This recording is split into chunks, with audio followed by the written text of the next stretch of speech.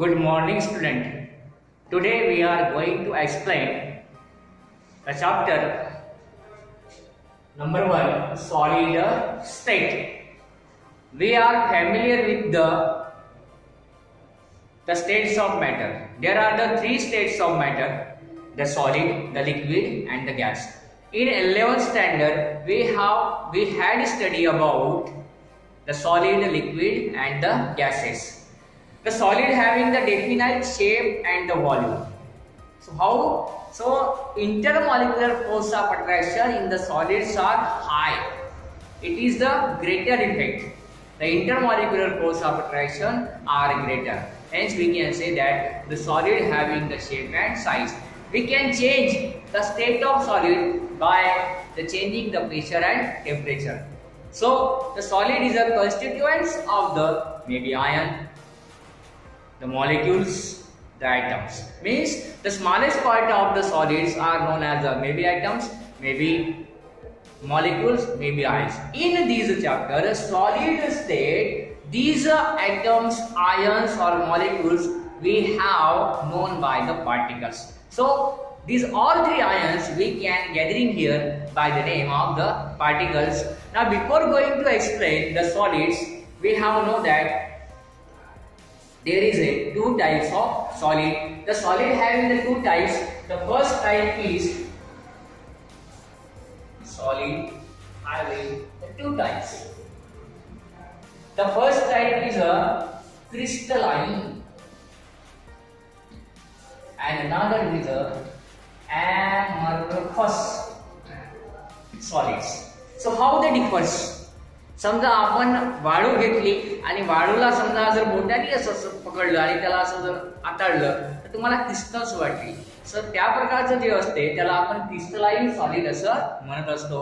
पण समजा आपण एखादा पीठ घेतला, आटा घेतला, आट्यावर तुम्ही हातावरती घ्या आणि त्याला असं गुळमगा, तुम्हाला कसं वाटेल? तो रवाळ वाटणार नाही, तो तुम्हाला एकदम चिकटल्यासारखा वाटेल. बरोबर आहे? So that type of component is known as that type of solid is a amorphous solid.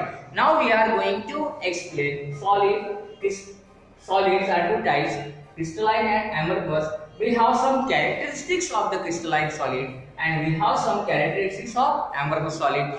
Now we are going to discuss on the characteristics of these. The solids are having the strong intermolecular force of attraction. So solids are generally classified into 2 ways. One is a crystalline solid, another is a amorphous solid. There are some properties of crystalline solid and the amorphous solid. The crystalline solid generally shows that the particles are arranged in the regular manner and periodically manner. While the amorphous solid, the particles are not in regular manner or periodical manner. They show the randomly arrangement of particles in the solid. If there is a crystalline solid, they shows that they having the sharp melting point, while the amorphous solid does not having the sharp melting point. Means there is no definite melting point. Next property is the crystalline solid are anisotropic. This property cannot be given by the cubic crystalline solid, but all remaining solid shows the anisotropic property. So what is the anisotropic property? We can explain here. The anisotropic means if we have the physical properties just like a refractive index, electrical conductivity, okay, then they can change their properties with the different direction. Then there is an anisotropic. The solids amorphous, which cannot change their physical property according to their measurement from the different direction. The property remaining the same. The physical property are same with changing the different direction. Then it is known as the isotropic property. There are some examples: the ice, salt, and the metals. All going to be explained by the crystalline solid. While the amorphous crystalline solid having the examples: the glass, the plastic, and the rubbers. These are the classification of crystalline and amorphous solid. Now we have to going to explain some terms involved in a amorphous and the crystalline solid. So first term is anisotropy, the exactly opposite of isotropy. So what is the meaning of anisotropy? We can define here.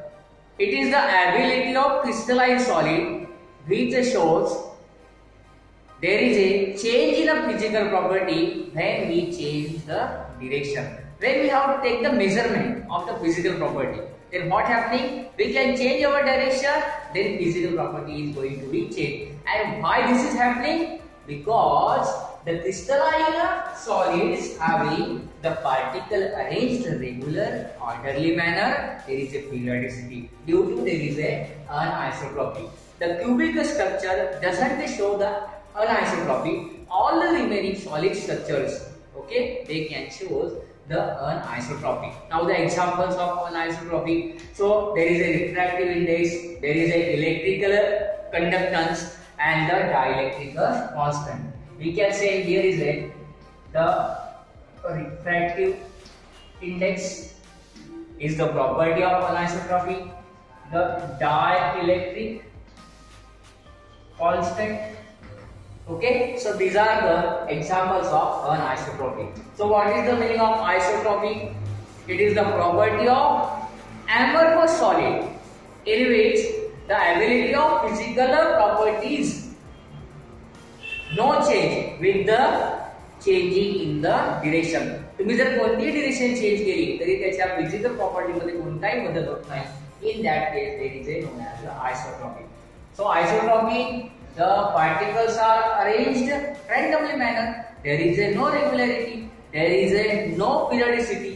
Hence, there is a known as the isotropy. So this isotropy well explained by the amorphous solid. Now the isomorphism. Polymorphism means many. Isomorphism means the only one. If we have the more than one, means if there are the two crystal structures, okay, having the same properties, having the same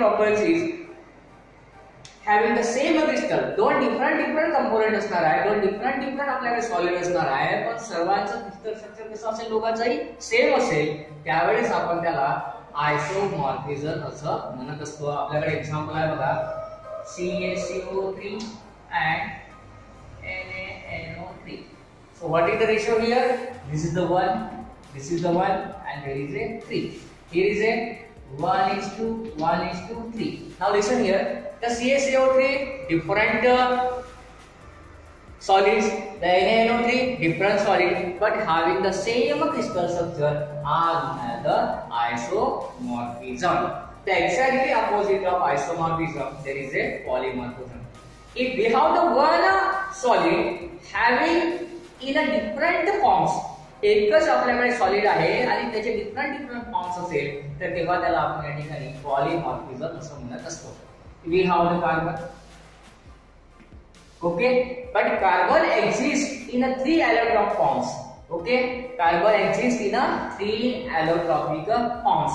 It can be shown here. Okay, so carbon is in the form of graphite, the diamond, and the last one is the fullerenes. Okay, so it is made up of carbon. It is made up of carbon. It is also with the carbon atom. Means carbon, carbon, carbon. Okay, but exists in a graphite, diamond, and fullerenes. These different forms. Then it is known as polymorphism. The single component exists in a different forms. They known as polymorphism. The different two components exist in a having the same crystal structure are known as the isomorphism. There is a 2 marks of question.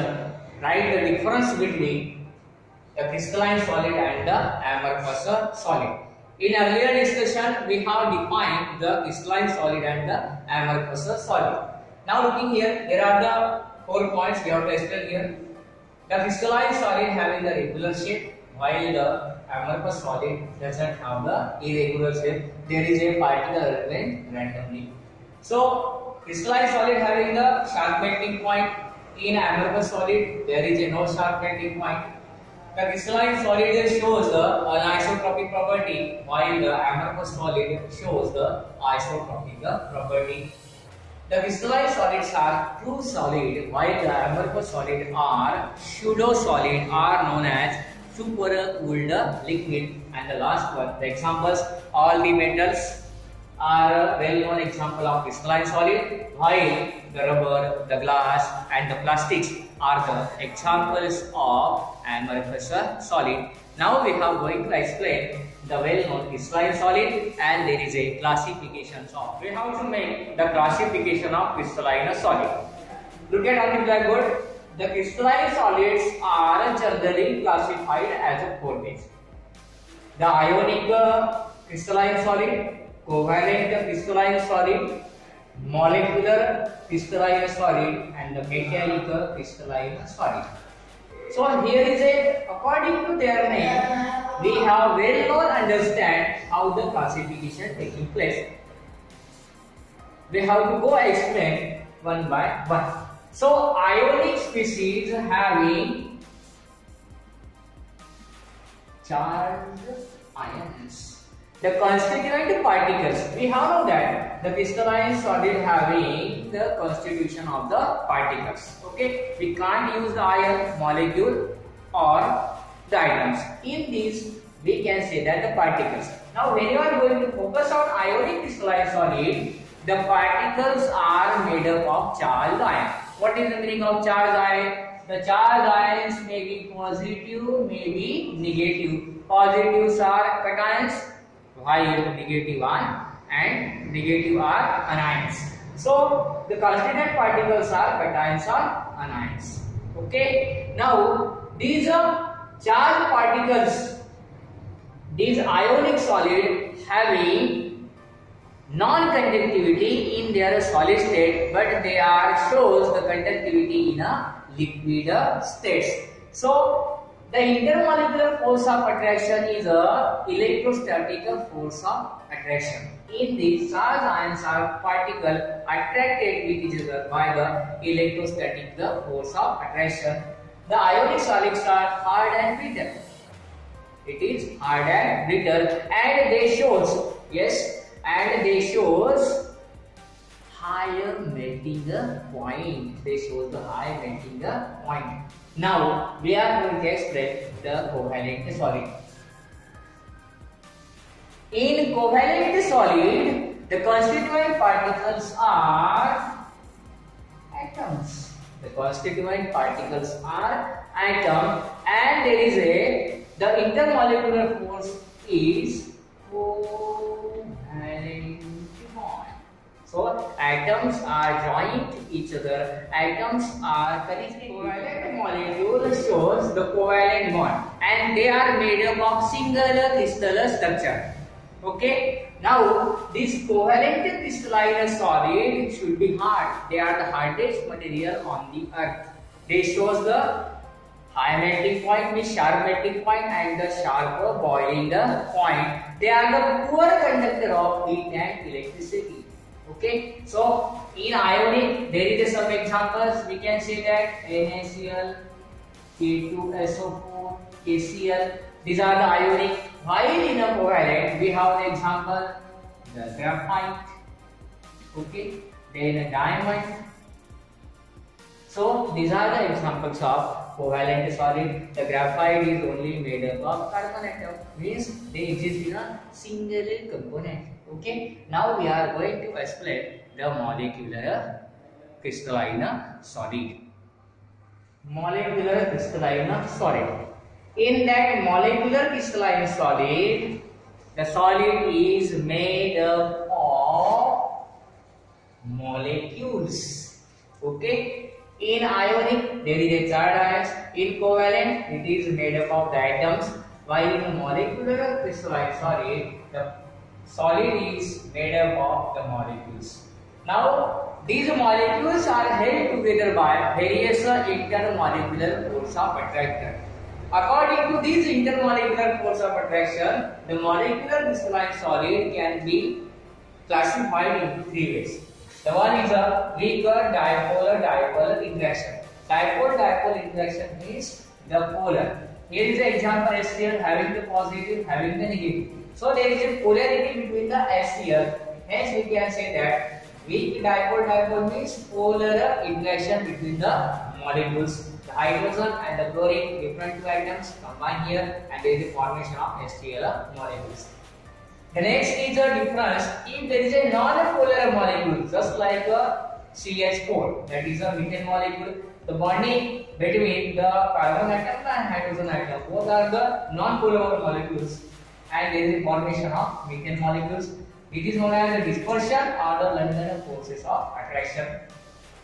Also, the intermolecular hydrogen bonding also in the category of molecular crystalline solid. The example is a H2O. There is a bonding between the hydrogen and oxygen should be the molecular bonding taking place. There is a hydrogen bonding, so this is a molecular crystalline solid. So this molecular crystalline solid should be very soft substance and having the very low melting point. The molecular crystalline solid are poor conductors and simply it is known as the insulators. Means that we have a poor conductor, means it is a good insulator. So we can use the molecular crystalline solid as a insulators. Now we are going to explain the last one, and the last one is a metallic crystalline. Metallic crystalline solid are made up of the atoms of same metallic element. We have the different metals just like sodium, then there is a potassium, then there is a lithium, iron, gold, aluminium. These atoms of the same element. Then we can say that these are metallic crystalline solid are malleable. They can prepare the thin sheets. They are the ductiles. They have, we can make the simple thin wires. Okay, so these are metallic crystalline solids are good conductor of heat and electricity. All the metal which can use to conduction of the electricity, as well as there is a electricity from one place to another. There is a use of the metals. That all examples is going to explain the metallic crystalline solid. So there are the four types of classification in a crystalline solid: the ionic solid, the charged ion made up of the covalent solid, there is atoms only. In the molecular crystalline side, there is a molecules. While in a metallic crystalline solid, there is a atoms of same metallic elements. So in this way, we can classify the crystalline solid.